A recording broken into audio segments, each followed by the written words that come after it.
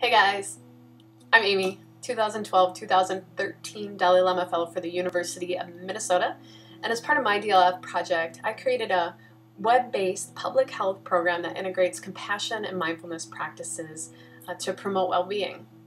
And so, big surprise, my passion for this work really informs what I think to be as some sort of key aspects of how we can create a world that works for us all. And it starts on the individual level, and it's pretty simple.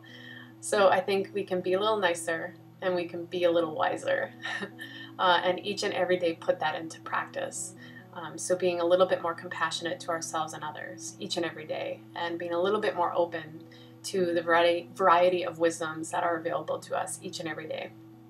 And that's why I love DLF, because they work on both this micro and macro level to create a world that works for us all.